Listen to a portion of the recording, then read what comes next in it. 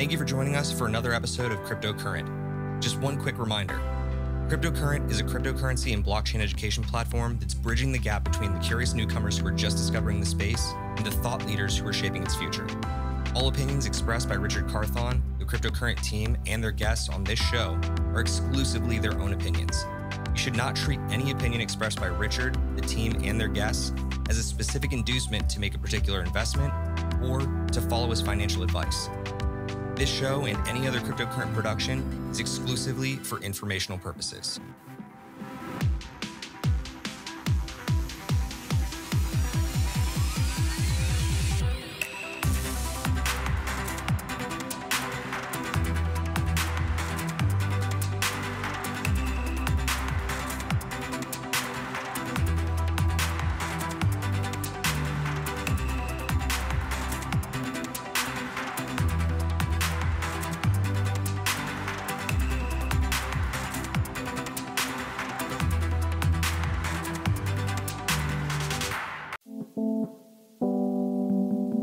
Hello, everyone. Welcome to another episode of Cryptocurrent. Your host here, Richard Carthon. And today I have a special guest all the way out from Puerto Rico, but doing some traveling out in Spain for a really cool conference. We have the CEO and founder, Dan of Exidio. How are you doing today? Hey, what's going on, Rich? Thanks so much for having me on Cryptocurrent. I'm great, man. Enjoying España. Yeah, heading up to Barcelona tomorrow. Oh, excellent, man. Well, excited to learn about everything you got going on with Exidio. But before we do that, first want to learn more about you. Can you give us some background on yourself? Yeah, no, thanks, Rich. So I've been in the crypto space since the middle of 2017. And it's crazy. It's almost 5 years now. It's been a whirlwind. I've worked for a few different companies. Salt Lending was a lending protocol, one of the early ones back in the day, kind of before Aave took off. And I worked with them on marketing and community and building a lot of their channels. And then I worked with Block Party, which was an NFT ticketing platform. And I've always been involved in the crypto space. And from early on, I was involved with Sentinel. And Sentinel is a bandwidth marketplace for people to have decentralized VPN. So, Rich, for example, you can offer your bandwidth to this global network, and then I could be routing my traffic through your IP address and get decentralized VPN. And so being involved with Sentinel from early on, and from actually end of 2017, I participated in their initial ICO and an active community member. I was also, and I was serving in the Peace Corps actually at the time in Costa Rica. And then I went on to do my MBA. And then after graduating MBA, I founded Exidio with my co-founder, Srinivas. And so Exidio is the company building on the Sentinel network. And then prior to my time in crypto, I spent most of my career in the nonprofit and social impact space. Wow. So quite a robust background from doing the nonprofit work, doing some, the Peace Corps work, and then finding your way into crypto in 2017, which, fun ride up for your first major bull cycle that a lot of people became more aware of crypto. And then you also got to see the bear market. You got to see some of the downside before we are now in this current bull cycle, if you will. And with seeing the ebbs and flows of this, with you being in the marketing and community side, if you know how to survive during a bear market, like a true bear market, like we saw, and know what it takes to build that kind of community, it's easy to build stuff when things are going great, right? It's a challenge, and you really see who's around for the long haul, doing some more of those dormant and bearish times. When you think about the timing of Exidio and the community building and putting this all together, do you think the timing of you kind of launching this was ideal? When did you actually launch Exidio, and how would you describe that process of using experiences from these other crypto companies that you worked with and using those lessons for Exidio? Yeah. Well, to your point, Richard, I think there's never a perfect time, right? Right. And you have to believe in what you're building, and you have to put in the effort and the work. I don't think that necessarily the best projects are always the ones that succeed only because they were founded at the right time. The projects that succeed are ones that fight through bear markets, that figure things out. So Aave is a great example. It was initially called ETHLend, and it was more of a centralized entity. And they decentralized their operations and they went fully on chain, and they continued to develop. And Stanley, the founder of Aave, stuck in there and continued to build. And that was what ended up being the success of Aave. And now, obviously, even in DeFi, all across DeFi has had, you could say at least the valuations of the tokens and the usage has gone down a lot. But they could give up now, or they could continue to build and continue to make sure that they have runway and they have the right resources and they're going to succeed long term. And then when on a global scale, adoption continues to increase for using borrowing lending protocols, Aave will be there and have all the infrastructure in place for more users to come. And I think Exidio, we're definitely the same way. The Sentinel network was founded in the beginning of 2018, but there was no face for the organization. It was kind of anonymous developers. It was really disparate, kind of true to crypto roots, like people across the world contributing in different aspects, but no, lead developer and no kind of like face of the project. And we realized that for Sentinel to succeed, it's going to need to have, and for be able to get an institutional adoption, it's going to need to have a name. It's going to be able to have the right legal structure. It's going to need to have an entity that's building products that's a separate operating company than just the foundation that's building the network. And so in 2020, we founded Exidio, and it was early 2020. So Srinivas and I came together in like March, April time.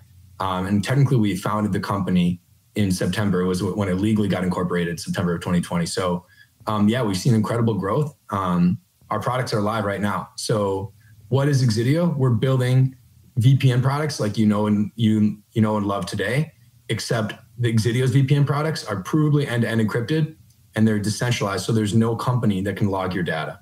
So Rich, I don't know if you use it. Do you use a VPN regularly? I do. Okay. And what VPN do you use? TorGuard. Okay. Yeah. So there's tons of different VPN companies out there. And actually a lot of them are not independent companies. A lot of them are run by, there's parent companies that are owning a lot of these front-end companies that we use today, or front-end brands. And it's a very centralized kind of oligopolic industry. And a lot of these companies say, that they don't log data and that all of your information is secure. But that's not always the case. And it's pretty crazy because we're using a VPN, right, to get privacy online and to be able to get access to content we couldn't otherwise. Right. And we're relying on the VPN to give us that privacy so that our internet service provider, Verizon or Comcast or whoever, can't be logging our data. But then we're just using a VPN company, and the VPN company can be logging our data. And it's actually been proven many times over that these companies are doing that. So at Exidio, we're building the same VPN products that people know and love and use, and we have them live on Android and on iPhone, and we have one on Linux, and we're building out desktop applications. But the same VPN products that we use today built on Exidio, or using Exidio, are on a peer-to-peer network. So even at myself, the CEO of Exidio, I can't log your data if I want it. That's a really solid point that I hadn't really thought about before, right? So the like you said, the point of a VPN is to provide access to website addresses and do things that you typically wouldn't have access to. However, just because you're doing that doesn't mean that the VPN company that you're using isn't still logging your data and can still have a paper trail of all the places that you're going and getting some insights into what you're doing. So what Exidio has done is allow for true VPN, if you will, to where you don't have to worry about what you're doing within the VPN being monitored, tracked, and on standby to be able to be sold to somebody else or to be given to someone else. You got it, Rich. It's exactly right. And whatever they want to do with that information, they could do, whether it's selling it or giving it to authorities or, might go on a black market or whatever, But with using Exidio, you can download the application on, Google Play or on iOS, or you can put it on your computer on Linux, or you can download the root file directly on GitHub. And all of our products are open source. so you can view the actual code. And if you wanted to build your own company and your own product, you don't need to necessarily even use Exidio. You can find our code and build your own product and connect to the Sentinel network. And so Sentinel is a marketplace for bandwidth.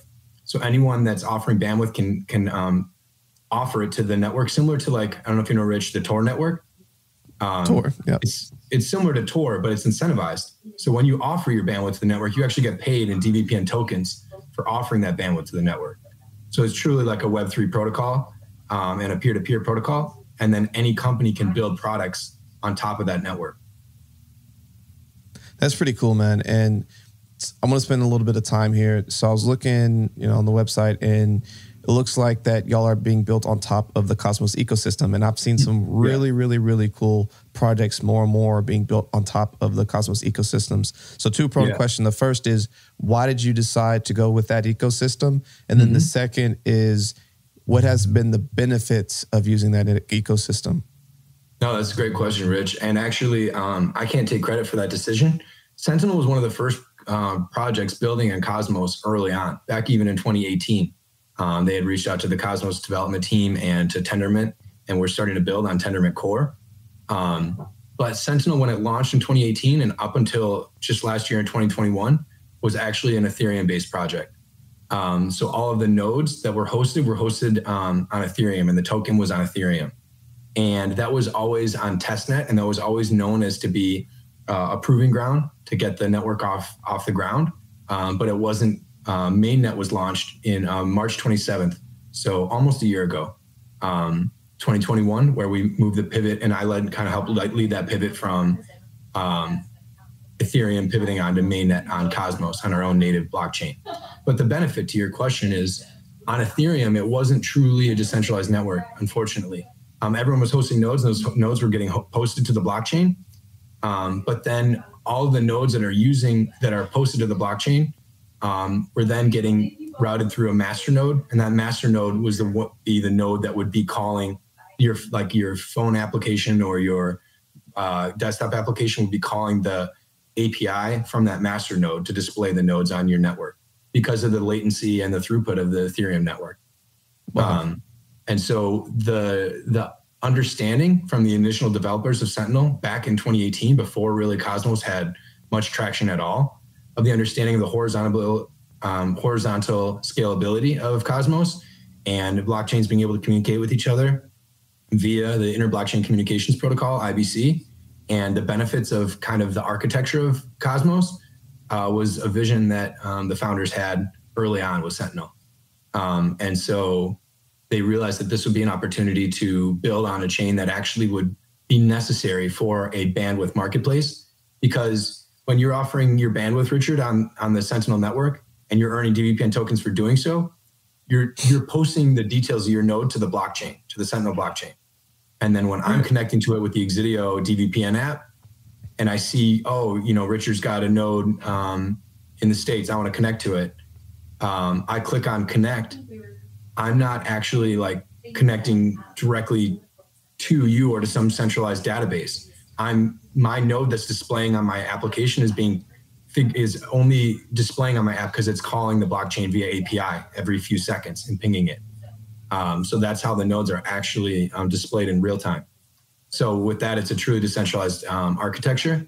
And we knew that the Cosmos design, the Tendermint design and the Cosmos SDK was the right design to be able to have a blockchain to support a bandwidth marketplace.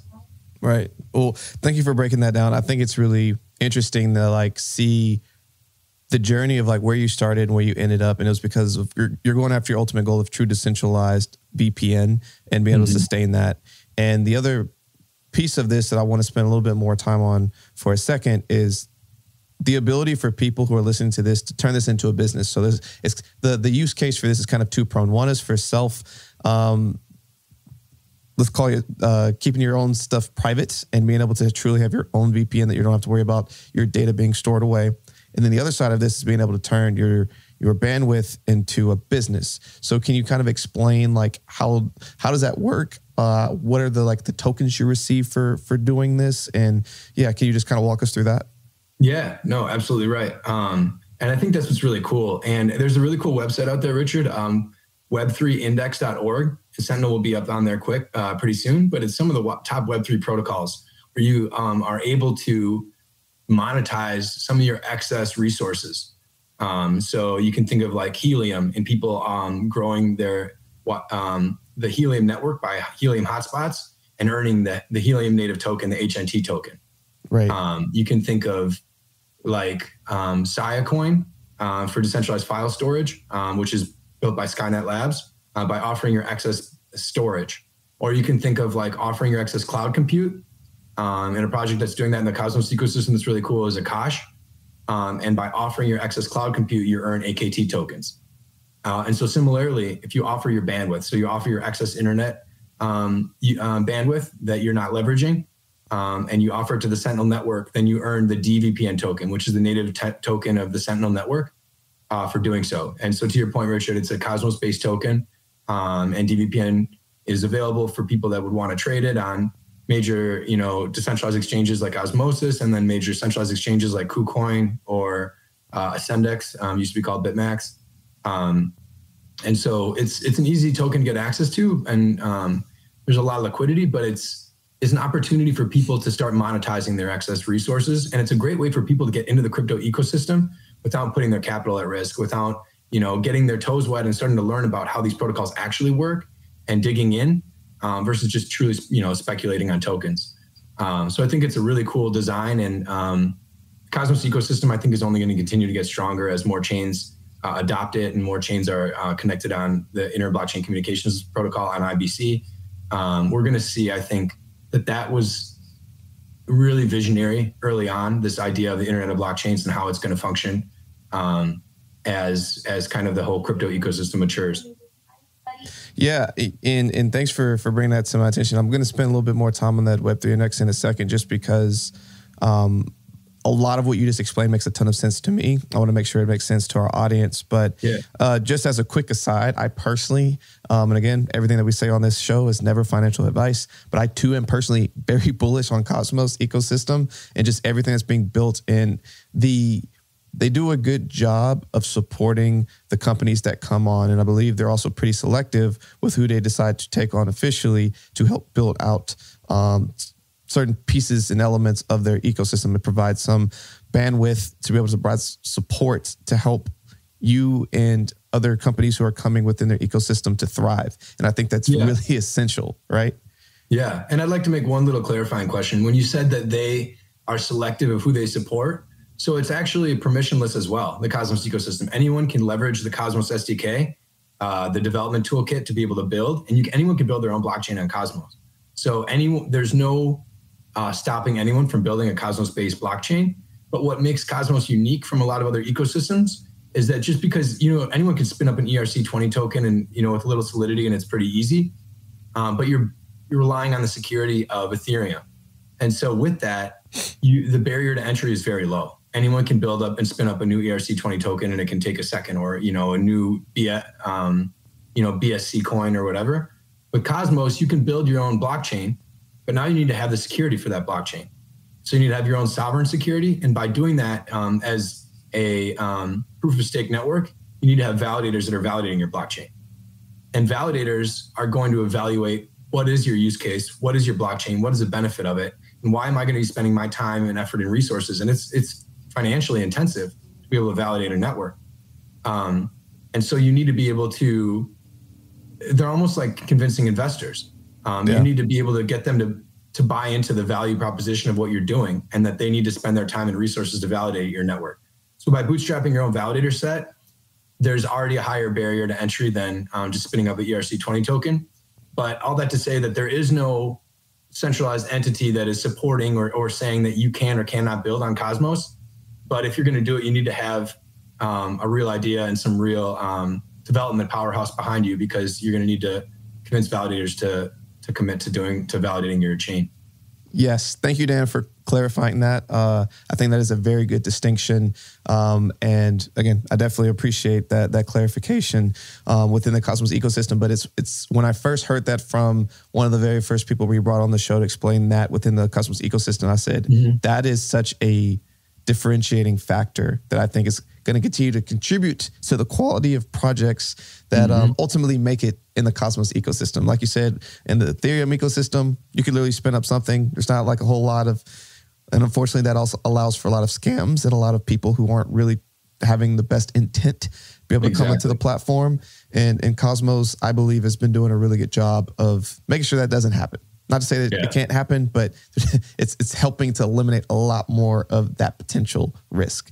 But coming back to what you were talking about with the Web3 index. So just to clarify, is that part of the Sentinel, or is that a place where people who are familiar with Sentinel and what you have going on with the with Exidio can then go and use some of their bandwidth to go over there and be able to monetize some of that?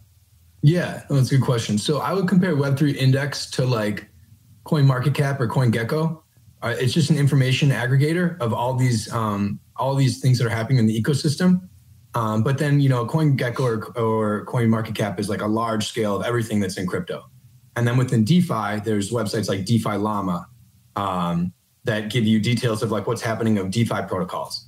So within the Web3 or like protocols building Web3 applications, the Web3 index is kind of that website. And Sentinel's not on there, but we've had a couple conversations with them, and it's just about getting our chain integrated on their site.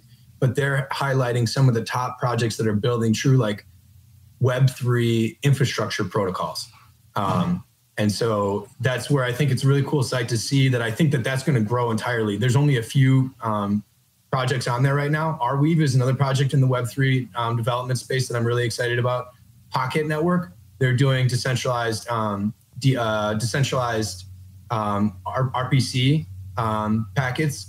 And so I think that there's going to be more core infrastructure layer of the Web3, and a lot of those will be highlighted on the Web3 index as time goes on. And to be on the Web3 index, you need to be actually generating revenue on chain because of the decentralized infrastructure that you're providing at your protocol level.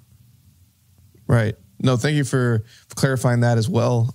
There's quite a few on there. Actually, you just spoke to all of them. Only other one I was going to potentially add on there that I'm seeing on here, SIA, which I've been pretty aware of. We actually had someone from the SIA team come be on our show a while back, and it's cool to be able to see another place where you can get information like that and understand what you're actually seeing on the page and how they're all that data is kind of coming together and the story that's being told through that. So I appreciate bringing that type of resource to everyone's attention today. Another thing that I know is really important to you is security and the importance of how we continue to protect ourselves as we evolve in the world of Web3. Can you kind of speak to some of the things that Exidio's doing for that and ways that you think people can also securely keep themselves safe as we continue to evolve in this space? Yeah, no, that's great, Richard. And I think that we need to constantly be very cognizant of how to be more secure and more private online. Our data is our own information. I don't want a camera in my bedroom watching, what my wife and I do. It's not anyone else's business. I don't want someone watching what I do online. It's not anyone else's business. So with the VPN, with the Exidio VPN, all of your traffic is end-to-end encrypted. So your internet service provider can't be logging your data. No one else can be logging your data. So it's secure in that sense. And then also, like if you're using a public Wi-Fi, there's a lot of like security issues with using a public Wi-Fi. So if you're ever using like a public Wi-Fi, it's highly recommended that you're using an end-to-end encrypted, provably end-to-end encrypted VPN. And so again, a lot of other centralized VPN companies could be the ones logging instead of someone else, instead of your internet service provider or someone on that public network, but there's still the liability there. Whereas companies that are building on the Sentinel network like Exidio, we are provably end-to-end encrypted. So it's so significant in crypto. A good buddy of mine that I did the Peace Corps with had his wallet drained because of, I think, a keylogger that was installed by an email that he had opened that he didn't know about. And so the better we can be about and cognizant about our privacy and about not allowing, spoof things to take advantage of us, the better. But, you know, privacy or security, like any other game, is still a cat and mouse game. We need to consistently be vigilant. And there's no way that just one VPN application is going to completely be ironclad and all of a sudden all of your security concerns are taken care of. There's always going to be challenges, and we need to be very cognizant, and we need to be aware of the risks that are at place. And as far as if you're maintaining your own, you know, cryptocurrency assets, I highly encourage using a hardware device where your private keys are stored on that hardware device, like a ledger. I use a ledger personally. I think it's a far better way to maintain custody of your own funds. Yeah, I appreciate you sharing that information. I personally use a ledger as well. And we, as cryptocurrents, always want to encourage our listeners and everyone who is coming into the space to securely keep your assets safe. You become the bank, and you are ultimately responsible for all of the crypto assets that are within your sovereign authority, which hopefully all of them are. But in the event that some are sitting on a platform or somewhere else, even though it's sitting there, it's not necessarily safe and secure. So, and then even with the data that you exchange across the internet and as you engage in Web3, doesn't mean that all the platforms that you're on are decentralized. Some of them still might be centralized, where they can still take the data that you're using and do whatever they want with it. So as you continue to go through this space, I think Dan just made a good call to action to make sure that you're secure, make sure it's private. And if it's truly, truly important to you to make sure that your data is not going anywhere else, make sure that privacy and security at the top of the list of the companies that you are engaging with. So definitely appreciate that sentiment. But as we wrap up here, Dan, you've dropped a lot of great knowledge on us. I always like to wrap up with two fun questions. The first being, with all the information that you have learned throughout the years in this space, if you could impart one or two pieces of wisdom when you first got started back in 2000 with this company, what wisdom would you impart to yourself? Yeah. So 2 years ago now, I think, you know, we talk about crypto and tech, and it's all about, you know, just the code and decentralization, but ultimately we're just dealing with humans. And ultimately that, you know, blockchains are just comprised of humans. Just, you know, decentralized governance is just a bunch of humans. And so understanding that and thinking that, like, you know, this is a new paradigm and everything changes, like, business is still business, and dealing with people is still dealing with people. So knowing that and keeping that in the forefront in everything that you do.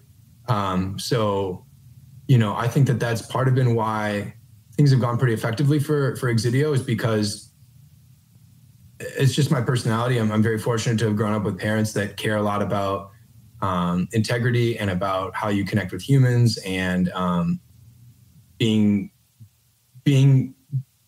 giving space and time for listening and understanding. And so I think that that's crucial in anything that you're building. And I think that a lot of developers kind of get focused on the code, which is great, but you're building products for people and you're going to be working with people. And so I just, you know, can't stress that enough. Make that extra time, make the human connection. We're all going through this together.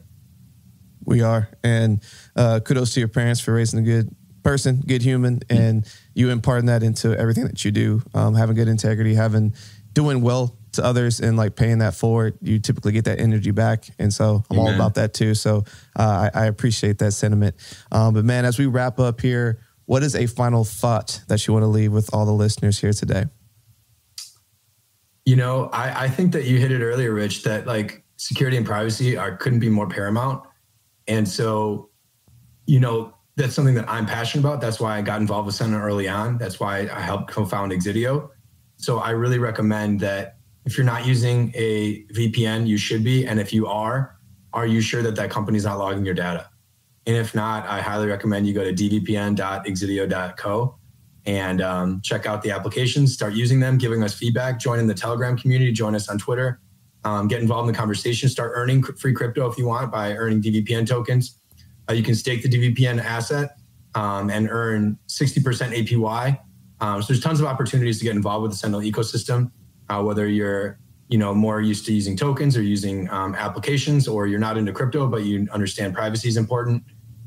Again, go to dvpn.exidio.co and download the apps. And yeah, happy to connect. Hit me up on Twitter. Yeah.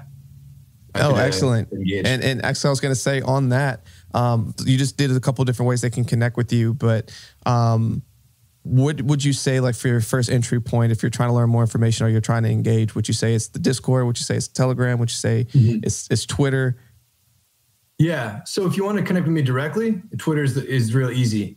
It's at D and then 4 E's in a row, DLE. So at Deedle. And then if you want to also connect on Telegram, our Telegram communities at Sentinel_Co. So those are great places to engage and connect with us and learn more about the protocol. Excellent. Well, I know I'm going to be checking that out. I hope everyone listening will as well. Dan, thank you so much for your time today. And for everyone listening, stay cryptocurrent.